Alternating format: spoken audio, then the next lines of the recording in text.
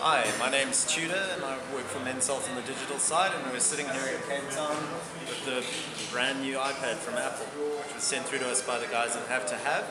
So it's grey goods, but if you have a problem with it, you can send it back and they'll fix it for a nominal fee. Right, so as you can see, it's quite small, nice and thin. I don't think it's too light. Let's just have a look at how it works in comparison to the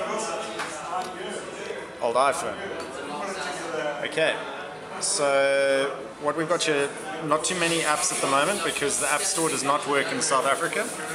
So we can actually ignore that. We'll go straight into Safari, the Apple browser. As you can see, the Flash elements on this web page don't work because Apple and Flash do not get on too well.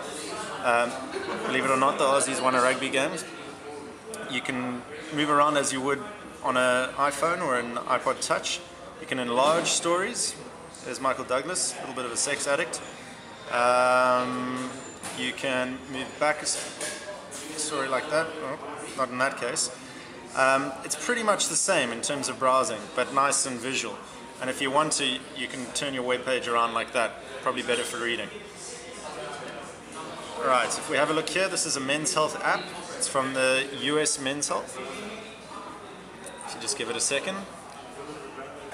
Much bigger adverts than usual.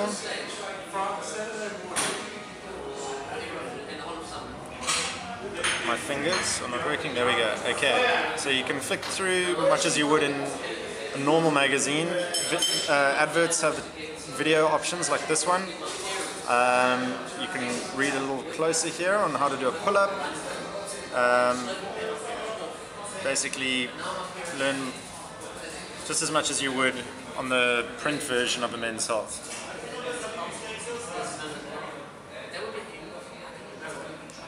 Right, and other options, you can look at your photos. We don't have any loaded yet.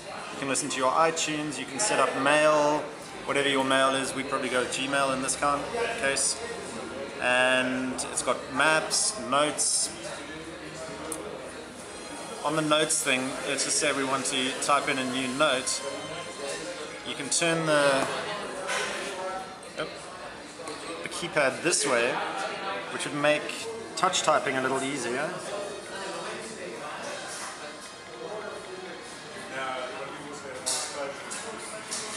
But this is not the kind of device, as you can see, that you want to do a lot of typing on. It's better to stick to a normal laptop or desktop for that. This is what you want to do for reading magazines, maybe watching DVDs, watching video. With reference to that, you can take the accelerator. Is it called the accelerator? I think it's called the accelerator. And it won't flip around. So if you want to read in bed like that, it's not a problem. All in all, very cool little gadget. Also charges in much the same way as the iPhone. Yeah, we like it.